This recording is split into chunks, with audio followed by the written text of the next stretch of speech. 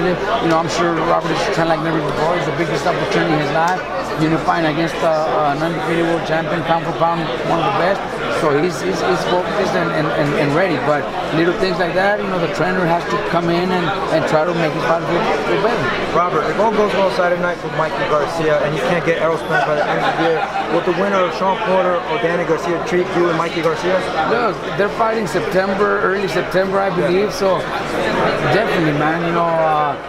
You know, we still don't have a winner there, so we can't say who's gonna win, and we don't know how tough a fight's gonna be. So either one of them could fight before the end of the year. But if you ask me, I prefer the winner of those two, you know, than Errol Spence. But you know, at the end of the day, Mikey makes his decisions, and whatever decision he makes, I'm gonna support him. And I know he's got the skills, he's got the heart to compete against anybody. Talking about that fight, who's gonna win that fight between Danny Garcia and Sean Porter? It's a tough fight. It's tough, you know. Skills-wise, I would pick Danny Garcia, but Sean Porter's very tough, man. He's always proven me wrong. A few fights I've not bet, but chose against him, and he comes out and wins. He's just a very tough guy that does anything to win. So I wouldn't be surprised if he wins. But it's a tough fight. It's not an easy call. Robert, you told Brian Custer that he didn't mention his roster. Well, look, maybe because we're Mexicans, you know. He mentioned everybody. Well, you got all the Mexican fighters. He mentioned all the you know. I don't want to, you know, all the black guys that Cunningham trains. Well, you know, he didn't mention none of my Mexican fighters. I have a lot of them too. He didn't mention them. That's that. You know, I just kind of I wanted to know why he didn't. Right? Who do you have? Tell people somebody fighter. You know, everybody. We watch all your channels. We watch all your videos. Obviously, I'll just talk about Errol Spence. You guys are both with PBC and Al Heyman. So does that mean that Errol Spence is actually interested in this fight? I mean, Mikey's talking about it. Spence. I want to go. I want to see him. I know he's probably around here. I want to go see him, and I want to be his friend because I want to take it easy. You know, go fight somebody else. Fight the winner of Danny Garcia and Sean Porter. You know what I mean?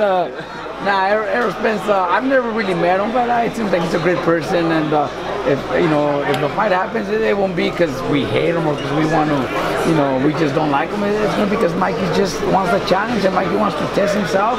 And